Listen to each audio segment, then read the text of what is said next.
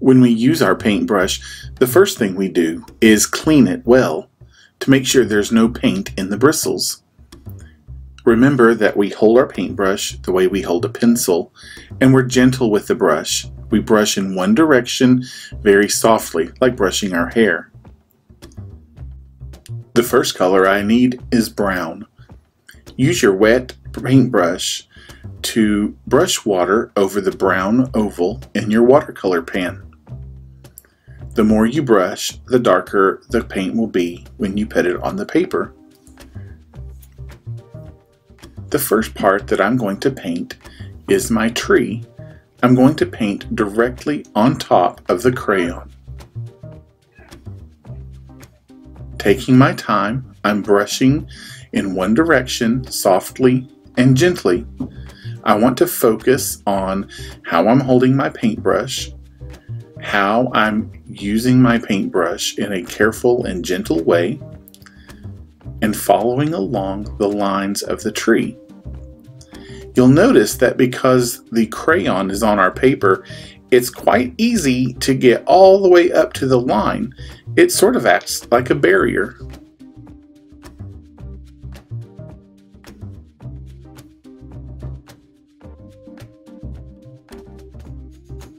Once my tree trunk and tree limb are painted, I'm going to clean my brush in the water pot.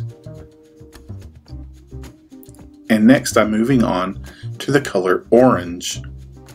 Remember, the more you brush gently in the oval pan, the richer your color will be. Let's paint our owl orange. Be careful not to go inside of the eye shape, but everything else can be covered in orange paint.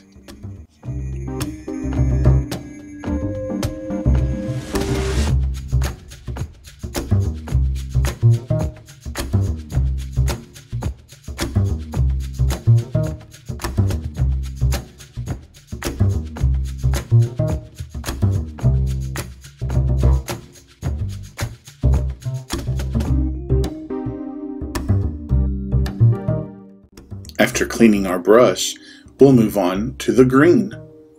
In my picture, I'm going to paint my leaves green, but you could use fall colors if you wish. I'm also going to paint part of the owl's eyes green as well, but you could choose whatever colors you want. What will you pick?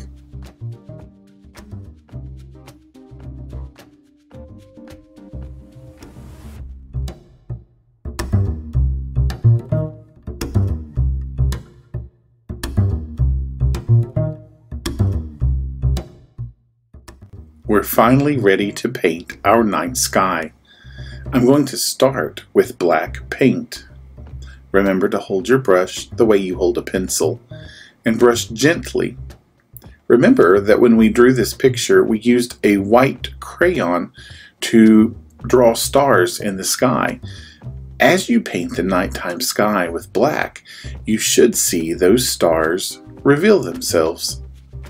While the black paint is still wet, I'm going to use purple paint and add purple and blend it into the black of my night sky.